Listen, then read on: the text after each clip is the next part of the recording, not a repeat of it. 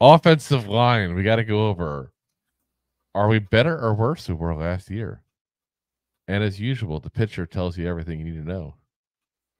If in case you're wondering, the man in the front is not Brian Dable, Connor.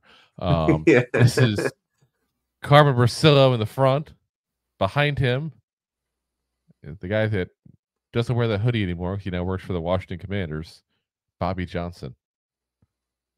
And we kind of alluded it to the very beginning of the show here, but that's the reason why I'm excited to see what the line does this year.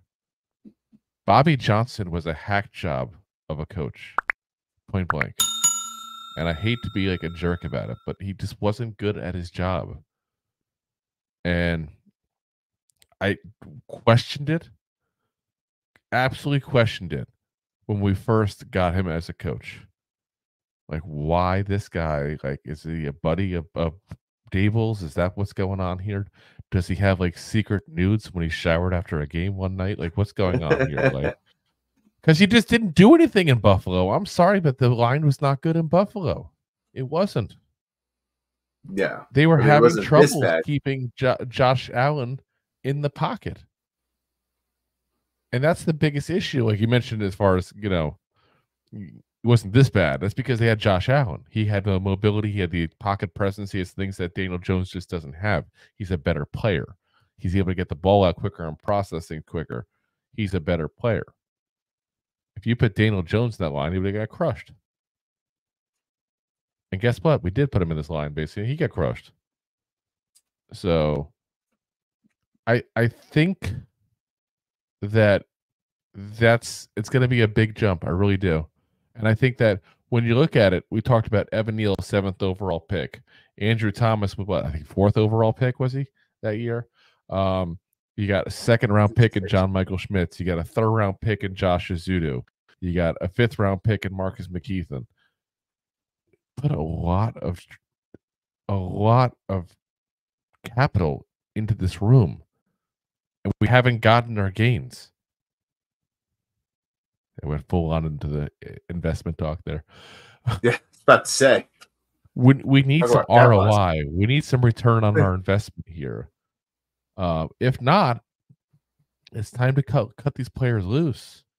But when you have the consistent fact that you're bringing in player after player with a good pedigree of success in college, with the pundits, coaching staffs all saying, this guy's legit, this guy's going to be good. Eventually, you got to look in the mirror who's coached him and say, what the hell are you doing wrong, dude? Pretty much. Evan Neal was considered the top tackle in that draft. JMS was considered the top center in his draft. And none of them looked anywhere near where they should be. No. And again, with JMS, somewhat of a pass because we think the injuries were his problem. Evan Neal, though. Evan Neal alone, that how bad as he's played, should be enough to get any offensive line to lose their job, basically.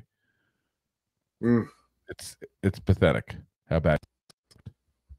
So I'm excited to see Bricillo when he does. They literally have only had one day one or day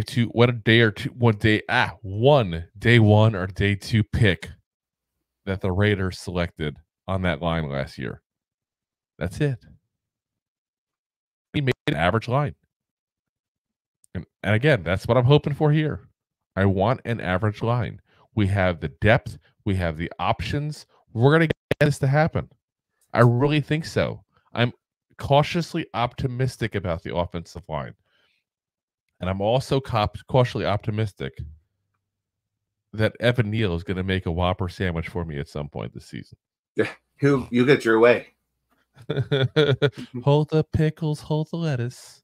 I hope special orders do upset you. Evan Neal.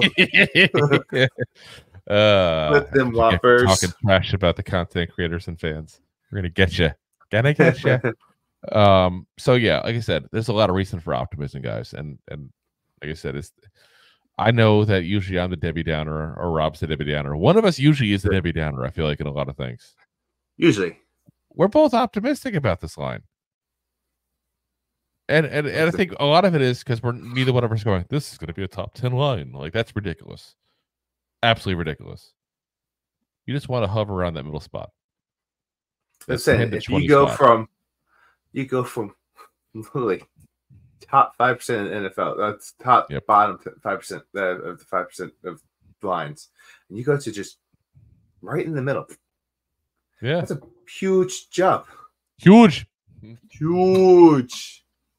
So that's what we're hoping for here, guys. Average. We are here rooting for mediocrity. Whoop, whoop. Listen, we've seen better, but we've seen worse. That's what we want. Listen, no matter what we see this year, we've seen worse. We're Giants fans. We've seen bad offensive line. Thanks for listening to Two Giant Goofballs, a New York Giants podcast. We appreciate your support. Thanks so much.